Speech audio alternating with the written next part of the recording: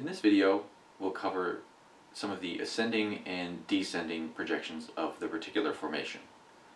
The reticular formation is a collection of nuclei in the brainstem that can create some local tracts to create reflexes, and then carry out some of these reflexes by either projecting upward to the thalamus and cortex or downward into the spinal cord.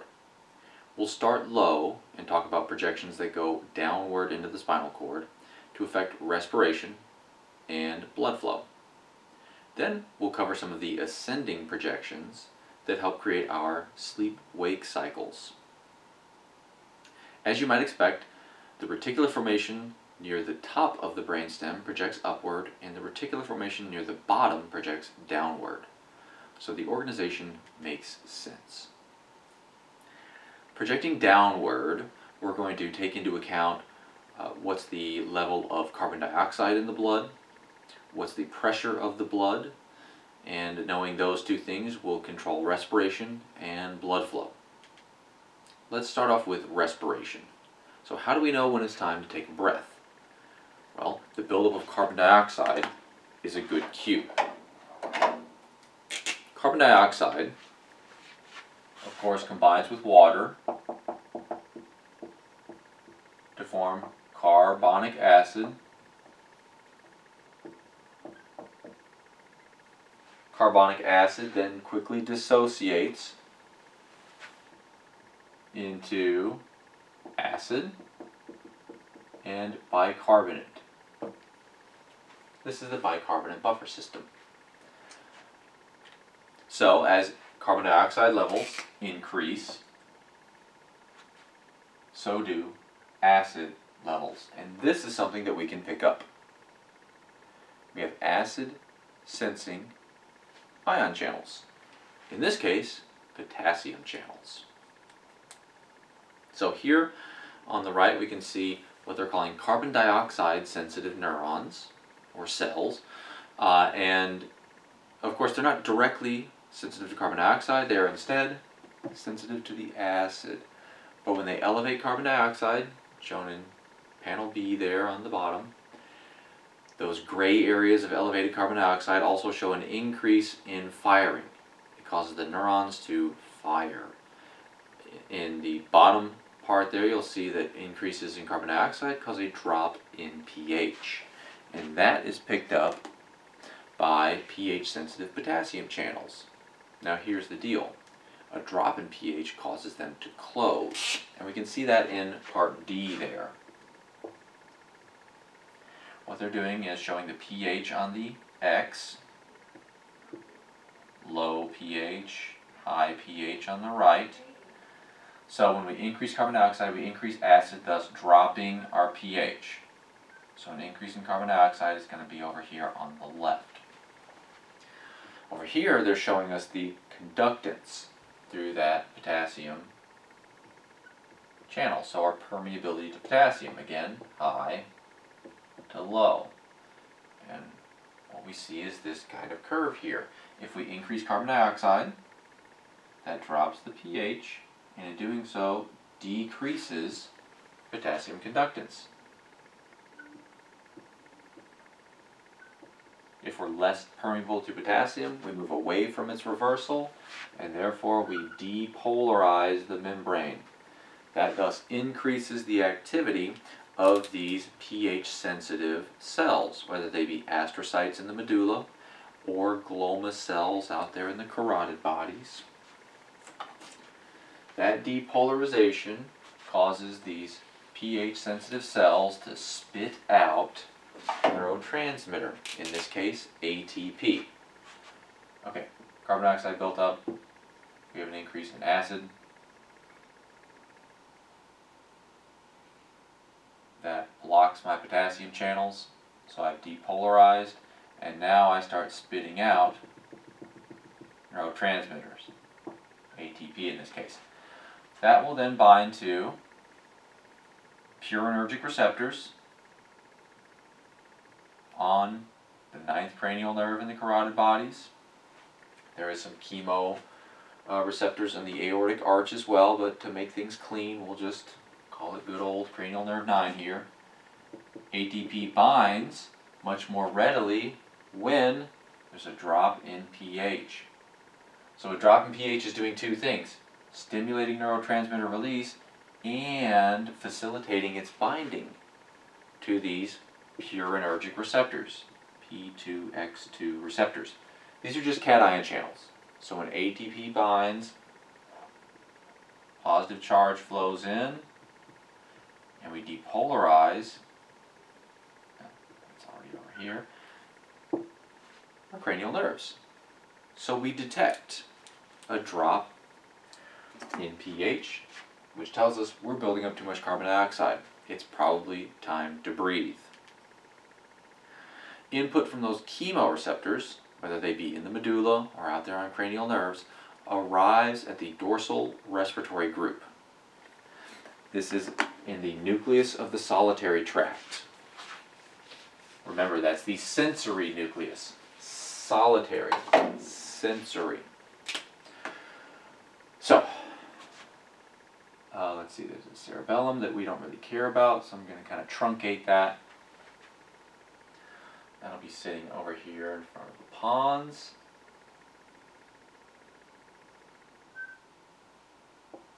Medulla, spinal cord, something kind of like that. Midbrain, we don't really care about. So the input is going to be down here in the medulla. Here's my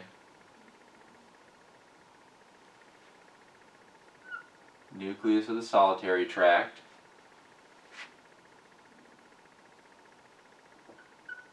So we got cranial nerves 9 and 10 providing input, blood gas, and lung stretch. Cranial nerve 10 will give us an idea of lung stretch. We got some input telling us kind of what's going on with our blood, what's going on with our lungs, and that'll get us in our dorsal respiratory group. And I'll just put a, I don't know, something like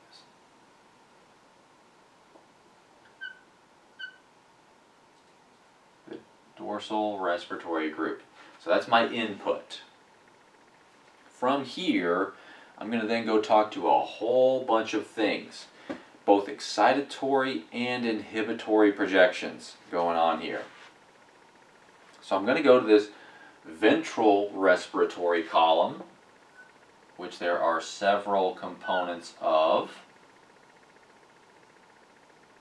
We'll get to in just a little bit, but from here, I'm just going to put kind of a circle here because it's neither excitatory nor inhibitory exclusively. It's a combination.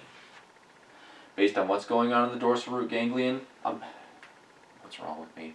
Dorsal respiratory group, I'm going to either excite some parts or inhibit them. It depends, and we'll look at that in just a little bit. The other target is going to be the pontine respiratory group. So we got to head on up to the pons and affect this. The pontine respiratory group is the manager. This is going to make sure we don't try to inhale while we're doing something that's incompatible with that, like taking a drink. On occasion, you've probably inhaled a little bit while you're drinking. It doesn't work out very well. The pontine respiratory group helps prevent that. So this has input from the cortex, so we know what's going on, what we want to do, for example. And this is going to have widespread modulatory input to the ventral respiratory column. So that's this thing over here. Ventral respiratory column. Okay, we got input to the dorsal respiratory group. And then it talks to everything else to tell it what's going on out there in the body. Alright, that ventral respiratory column we can cut up into a couple of different parts. Starting down here on the bottom, we have our respiratory groups. Not the dorsal respiratory group, but the ventral respiratory groups. There's the rostral ventral respiratory group and a caudal ventral respiratory group. Rostrals, of course, rostrals, and the caudal one. So two groups here. These talk to lower motor neurons.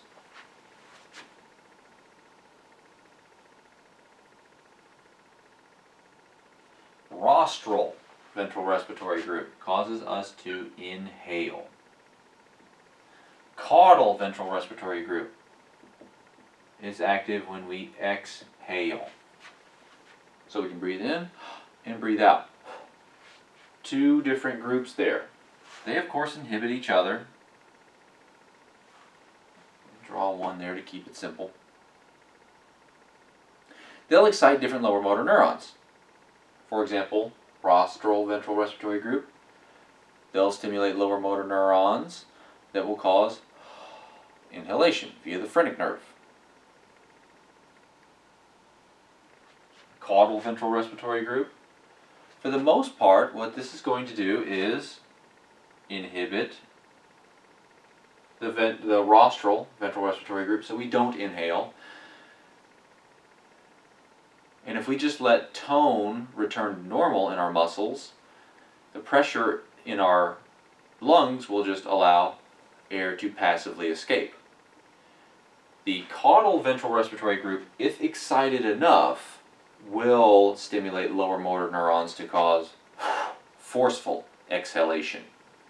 But that's only under periods where we're exercising or using a whole lot more oxygen and producing much more carbon dioxide than normal. Normally it's inhale and then allow the gas to leave. No need to forcefully exhale. The rest of this ventral respiratory column contains two important pacemakers, the Betzinger and pre-Betzinger complexes. This one has a nice fun little umlaut over the O.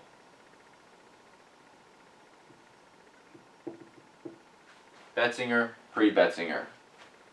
Betzinger, active during exhalation.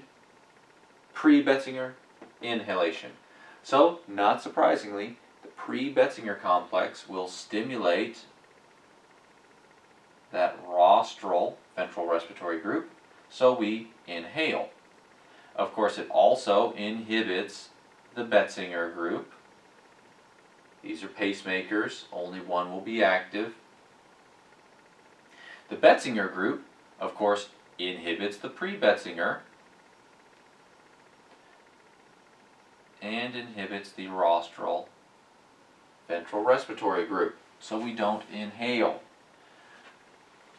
If we have forceful exhalation, that's because the Betzinger complex excites the caudal ventral respiratory group.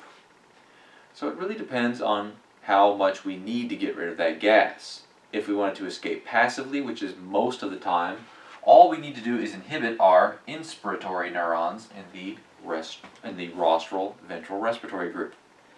In doing so, we'll stop inhaling and the gas will find its way out. That pontine respiratory group, as explained on this slide, is going to determine whether it's appropriate to inhale or not.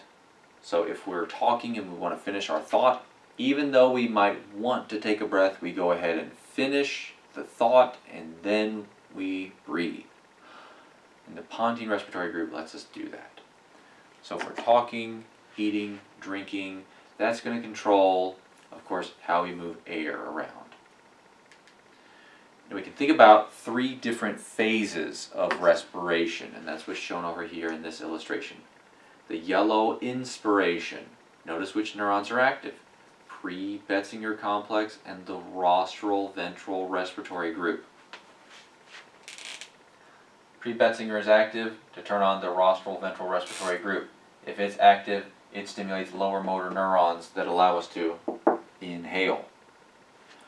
After that yellow phase, we enter the post-inspiratory phase, where we're not inhaling and we're not inhaling. We inhale and just hold the air in. Then we allow it to leak out in the expiratory phase. The post-inspiratory phase is facilitated by activity of the vagus, which is going to prevent air from leaking out the airway, so it'll increase tone in the throat there to prevent air from leaking out. That is facilitated by the Betzinger complex, A little later on, after we inhale, we enter the expiratory phase, where different neurons in the Betzinger complex then inhibit the rostral ventral respiratory group, allowing us to leak out the air. If we need to forcefully exhale it, the Betzinger complex recruits the caudal ventral respiratory group. So a few groups here. Dorsal respiratory group, think of that as the input. What's going on with my gas and my lungs. If I'm low on oxygen and my lungs aren't full, we will stimulate the pre-Betzinger complex and the rostral ventral respiratory group.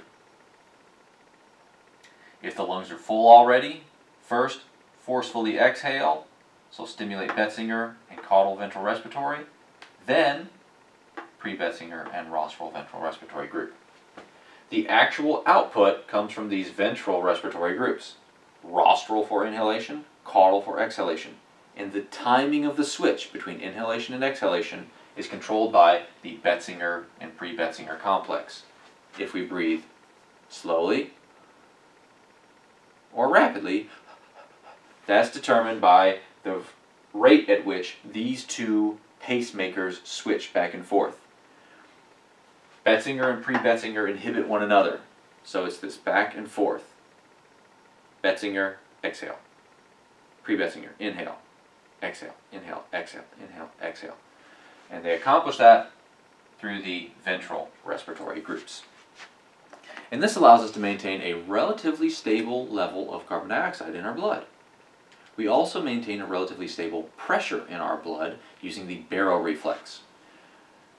Similar, we're using both cranial nerves 9 and 10, but rather than looking for a change in blood gas by monitoring pH, we're looking at a change in blood pressure by monitoring the stretch in either the carotid or the aorta for cranial nerves 9 and 10 respectively. Baroreceptors are just good old stretch receptors.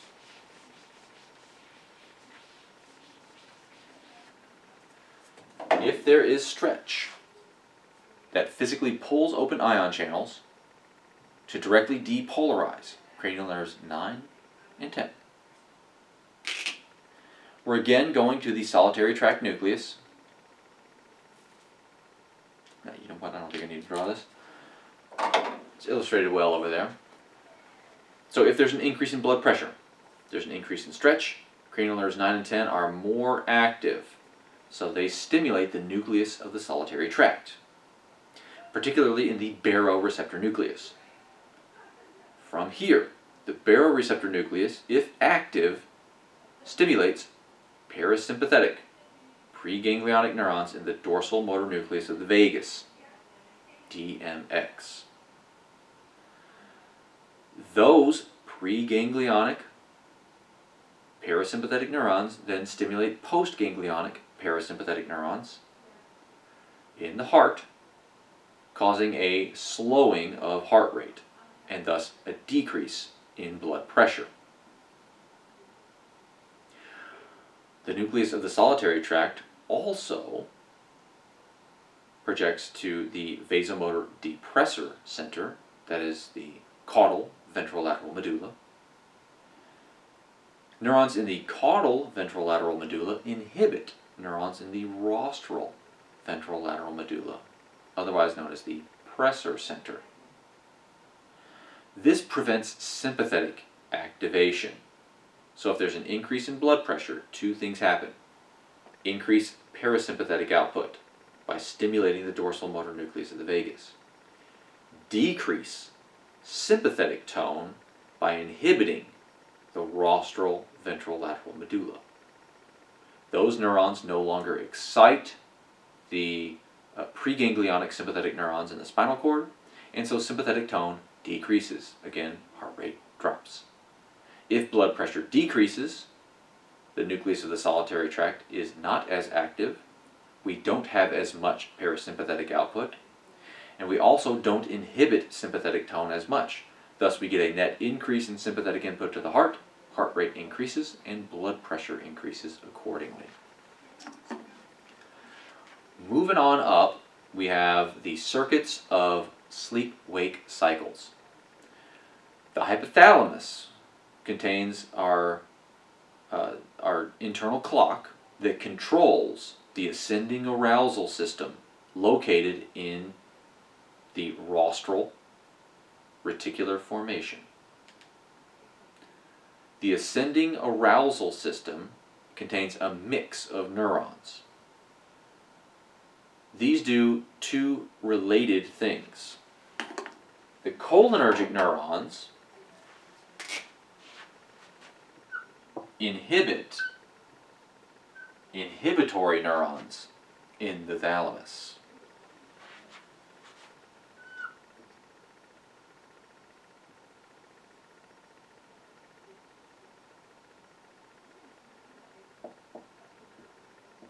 As such, that disinhibits communication between the thalamus and the cortex. And this communication right here, this constant back and forth, is our consciousness.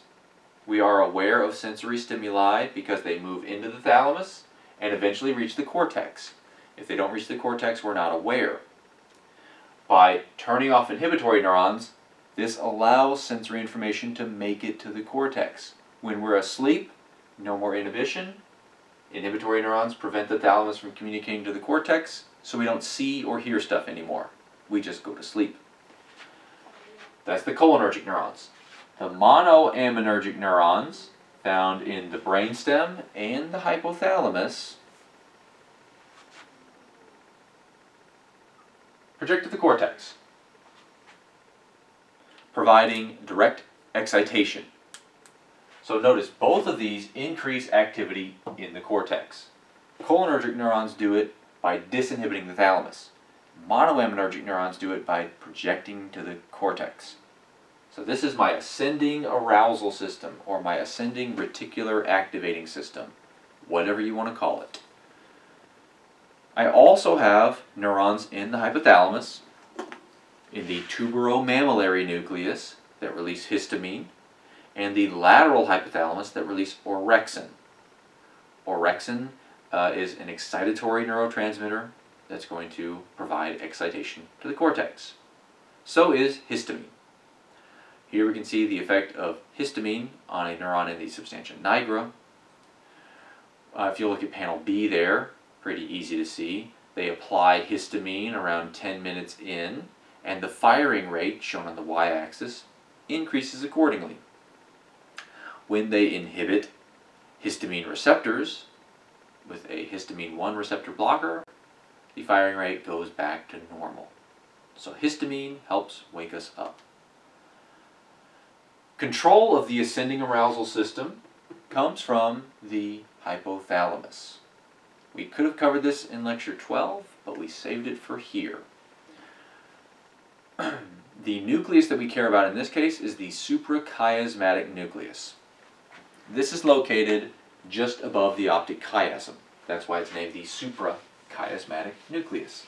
So that makes sense. And it's also a very convenient location for it because it gets input from our eyes.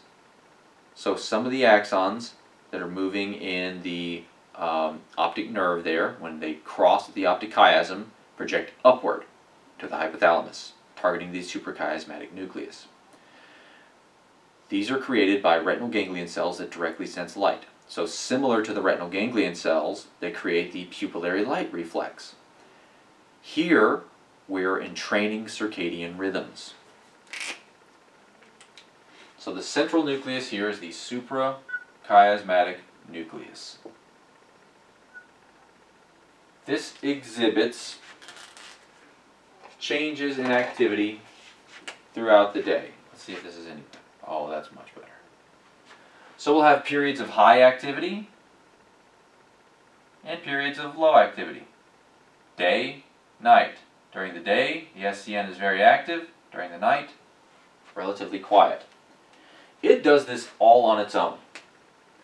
It has some cyclic patterns of gene expression that increase excitability of SCN neurons during the day and decrease it during the night. Nifty stuff, but it's got its own internal molecular clock. We can train this, though, with light input. So there's the retinohypothalamic tract.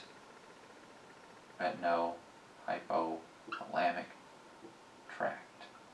Going from the retina to the hypothalamus. So when it's light, we turn on our suprachiasmatic nucleus. Those neurons in the retinohypothalamic tract are most sensitive to blue light. This is why night mode on electronic devices makes your screen look yellow. If you subtract blue from white, you get yellow. I know that might seem weird, but that's how light works, not pigments.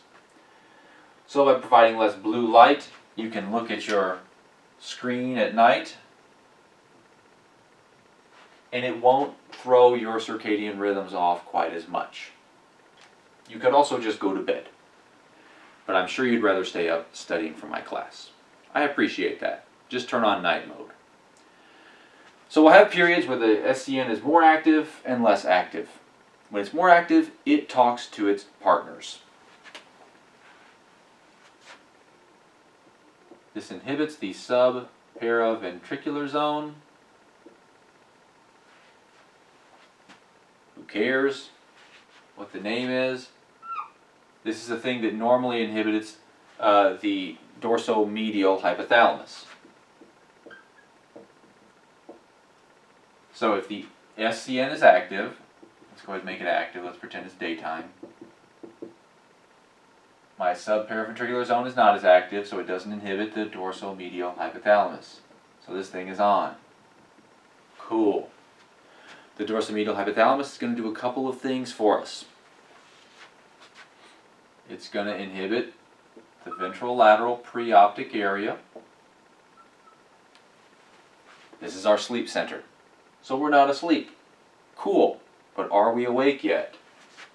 Not yet. We got to go to the lateral hypothalamus. So the lateral nucleus here. Turn that bad boy on.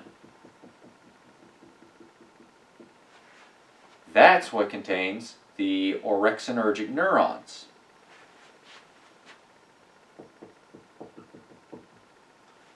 The orexinergic neurons in the lateral hypothalamus then turn on their targets, which are twofold. The ascending reticular activating system,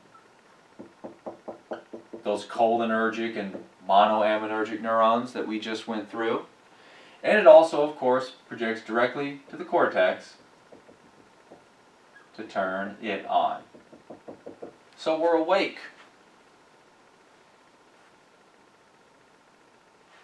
By inhibiting the VLPO, that prevents it from inhibiting the ascending arousal system.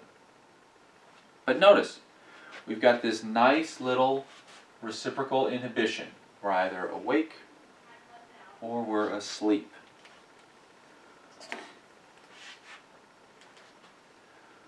What we can see over here is activity output from the hypothalamus, giving us these circadian releases of vasopressin. You can see on the left, this is in normal intact rats. You'll get these peaks and valleys of hormone release. If you remove the suprachiasmatic nucleus, as they did on the right, no more peaks and valleys. It's either a flat line or kind of like just a mountain ridge. So circadian rhythms are lost. In case you prefer a colorful cartoon, here's what I've already given you up here. It shows you what's going on in subjective day. That is, the suprachiasmatic nucleus is active in part B there. Notice the lateral hypothalamus is active, promoting wakefulness. At night, the SCN is less active, so the subparaventricular zone inhibits the dorsomedial hypothalamus, which disinhibits the VLPO, making it active. The VLPO then inhibits the lateral hypothalamus and the ascending reticular activating system, giving us a nice switch. This is showing us the effect of orexin on components of that ascending reticular activating system. For example, neurons in the tuberomammillary nucleus that release histamine throughout the cortex. These neurons are stimulated by orexin. We can see the raw recording in panel A. And we can also see a summary of applications of the orexin peptide to millivolts of depolarization in panel C. In other words, orexin causes depolarization. It does so by GQ coupled receptors, so we get long-lived excitation. Notice in panel A, even after that orexin is no longer applied, as shown by the black bar, the neuron maintains a high level of firing because we're dealing with metabotropic receptors. That reciprocal inhibition creates a nice winner-take-all system, as we see in many parts of the central nervous system. We are either awake or we are asleep, and it's a fairly rapid transition between the two. That's because of this reciprocal inhibition. When one is active, if the sleep circuitry is active, it turns off. If the wakefulness circuitry is active, it turns off the sleep circuitry. On the other hand, if my sleep circuit is active, it turns off the wake circuitry. So only one can be active at a time. And those neurons in the ventrolateral preoptic area are what are responsible for our loss of consciousness, not only during sleep, but also with anesthetics. Here we see the effect of isoflurane on the firing of neurons in the ventrolateral preoptic area. Look in panel D. Iso is isoflurane. This causes rapid loss of consciousness at the correct doses. Where they have the blue bar, they've applied isoflurane, and notice neurons in the ventrolateral preoptic area become active. Activation of ventrolateral preoptic neurons causes inhibition of my wake-promoting neurons, and thus I get loss of consciousness. Once we lose our consciousness, we pass through sleep, of which there are several stages. We have slow wave sleep, that is stages 3, 4, something like that. And then we have REM sleep, where we have high frequency brain waves that resemble what we find during wakefulness. What they're showing you over here are EEG recordings. So surface electrodes record electrical activity in the brain through the meninges, scalp, skull, hair. So you get very small deflections. During wakefulness, because there's a whole lot of activity going on in our cortex, neurons are often not active synchronously because we're performing calculations. So you get very small deflections. When we sleep, and the cortex becomes a little less active, so that there's, when there is activity, it tends to be in a coordinated manner, you get these larger deflections. So it might surprise you, the larger the deflection, that means there's less activity. But if neurons are chitter-chattering back and forth, you don't get these peaks and valleys. It's a relatively constant stream of chitter-chatter. That's what wakefulness and REM sleep looks like. As we go through the night, we cycle in and out of slow wave and REM sleep. We tend to see more slow wave sleep early on and a little more REM sleep later. Now, what causes this switch from REM to non-REM sleep are neurons in the pons. Pontine neurons, either called REM off or REM on, promote REM or inhibit it. REM off neurons prevent REM sleep by inhibiting REM on neurons. Just that simple. If REM off neurons are active, we're in slow wave sleep. As we transition into REM sleep, REM off neurons are no longer active, so REM on neurons turn on. There's a collection of different REM on neurons, and they're going to project to different areas and do different things.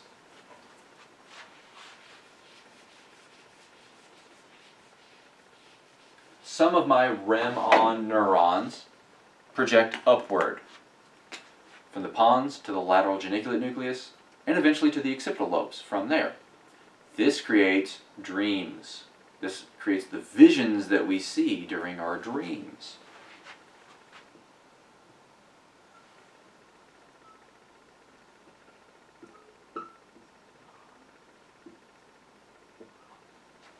So part of my REM-on neurons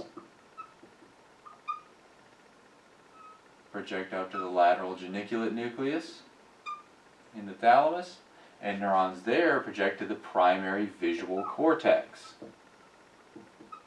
So I see stuff. I dream. That's that pontine geniculo-occipital wave.